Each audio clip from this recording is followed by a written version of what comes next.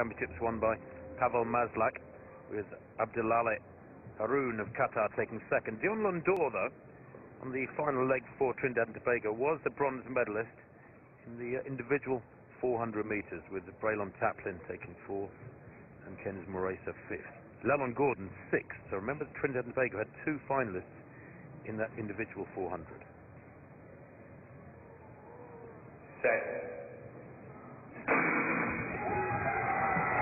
So away they go. Trinidad and Tobago in red on the inside, then Nigeria in the green, the blue and the Bahamas in lane 3, the yellow Jamaica outside them third to left, USA in the red second to left, and Belgium on the outside have gone off well, but the Bahamian leader man Michael Mathieu has blasted through his first 150. They break from lanes there, Mathieu and Peter to the good. USA in second place, Belgium on the shoulder of the American Clemens. It's Dylan Borley in third place, and down the back straight, did Mathieu go off too quickly? Will he be able to hold on to this? Clemens moving well now. Carl Clemens carries the pack with so much experience, running wide round the bend here. The Nigerians beginning to struggle at the back of the field, and Trinidad and Tobago a few metres down, but he's held on really well here with Michael Mathieu. USA in first, Bahamas second, Jamaica third, Belgium fourth. Great first leg, wasn't it, by the Bahamians, and they're in hot pursuit of the American team with work to do for Hayat for Jamaica. Belgium now in third place. Well, the Bahamians are determined to give them a run for their money, aren't they, the USA? But they are in control at the moment. This is Calvin Smith Jr. His father, remember, is a world record holder at 100 metres and a world champion too. Into the back straight halfway round this second leg. And Smith still striding up strongly. But look at Russell for the Bahamas, Alonzo Russell. He's busting a gut to get round the American. Can't make it to go into the final bend on this second leg. Good running from Belgium. Jonathan Borley on this leg for Belgium. And coming through really strongly for Trinidad and Tobago. That's a super leg from Lalon Gordon, the individual finalist, the 400 metres. Oh, the Belgians have dropped the button. Oh, my word, it's gone. Gone. The Belgian hopes are ruined.